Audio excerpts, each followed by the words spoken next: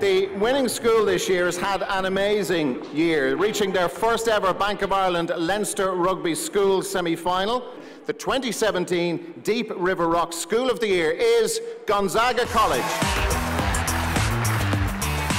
The rise of disability rugby within the province has been one of the huge success stories of recent seasons within Leinster. One of the leading lights of disability rugby in the province is De La Salle Palmerston man David Hicks. And he has been a key man behind DLSP Eagles, who themselves played at half-time in the Aviva as recently as April 2015. So, ladies and gentlemen, the 2017 Beauchamps Contribution to Leinster Rugby Award goes to David Hicks of De La Salle Palmerston Special Needs Rugby. Well, this club was founded in 1876 on the north side of Dublin. It has 8 adult teams at senior, J1, 2, 3, 4 and 5, under-20s and women's.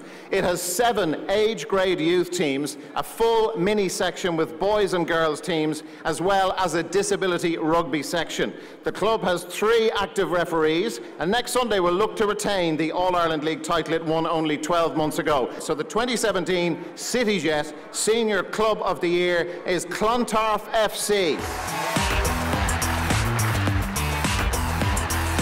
Now, it's not all about success on the field, but Christmas came early for the winning school as they completed a remarkable double last December by claiming the Pat Rossiter Leinster Development Junior Cup to add to the senior edition, the Anne McInerney Leinster Schools Development Senior Cup they'd won earlier that very same day for the very first time in Donnybrook. Our 2017 Irish Independent Development School Award winners, Cláiste Kilvonton, on their progress over the last few years and this fantastic achievement.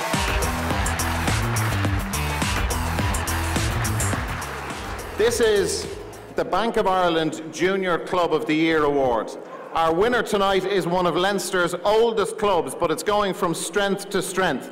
It is 3 adult teams, a J1, J2 and women's, 5 age-grade youth teams at boys, and under-15 girls team, a full mini-section and 4 active referees. Crucially important is their behaviour club-wide on the field with an exemplary disciplinary record to show. There's been significant investment in pitch and dressing room facilities in recent years.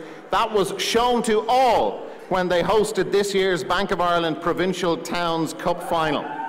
The 2017 Bank of Ireland Junior Club of the Year is Athy RFC.